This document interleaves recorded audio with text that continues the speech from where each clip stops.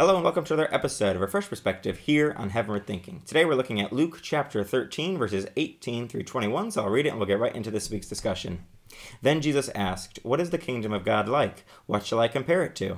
It is like a mustard seed, which a man took and planted in his garden. It grew and became a tree, and the birds perched in its branches." Again he asked, "What shall I compare the kingdom of God to? It is like yeast that a woman took and mixed into about 60 pounds of flour until it worked all through the dough." As we look at these two similar parables, what can we see with a fresh perspective?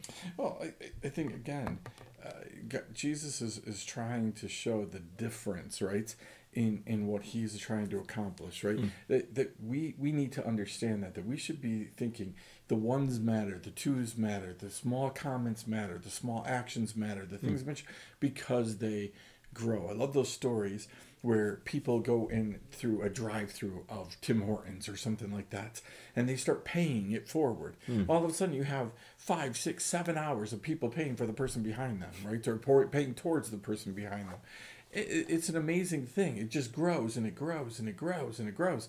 Random acts of kindness, right, that are purposeful in nature, meaning you are in tune with God, what God is doing. We don't sow by accident. There are no random acts of kindness, right?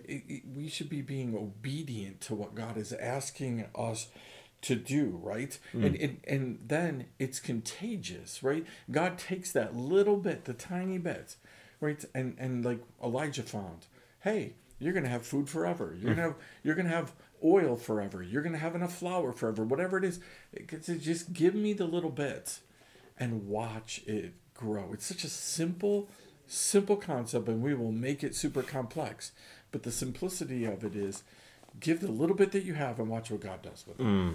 Absolutely, yeah. I think that's a great concept, one that we forget. We often think that we need to have some great knowledge or great abilities or great gifts to bring to the table when we are serving the Lord. But like you mentioned, he just wants us to bring whatever we have. He wants us to give him the little bit. Like you said, doing nice things for people is not something that you just happen to do randomly. It's living intentionally and doing the small things in life that then compound and become huge things later on. It grows as we see these two different things, the mustard seed becoming a great tree, or this woman mixing yeast into 60 pounds of flour, how a little bit can stretch into something greater. And we see that with the kingdom of God. When one person's life is changed, when someone becomes a Christian and turns their life radically over to Jesus and is completely different, then that one little solitary person can quickly grow to a huge community or to entire nations. As we've seen throughout 2,000 years, how the church started small and grew huge. That's ultimately what the kingdom of God is. So again, that concept of giving the small things over to God, because he can do great things with the small things. Yeah. I was talking to a guy today who is heading up a $500,000 building project, right?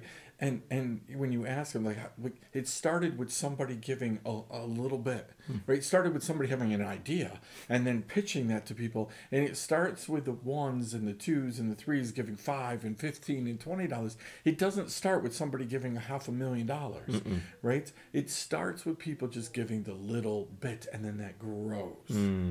Absolutely. Yeah, that concept we see all throughout the New Testament, how Jesus says, give me the little bit and I'll watch what I'll do with it. I think of how he fed the 5,000 or how he fed the 4,000, how he was able to take a little bit that was given and then make it into a huge meal for people. Or all throughout Scripture we see examples of that, how God's able to take the little that we give him and multiply it greatly. And so it should be an encouragement for us to give God whatever we have and watch how he can do great things with that. Amen.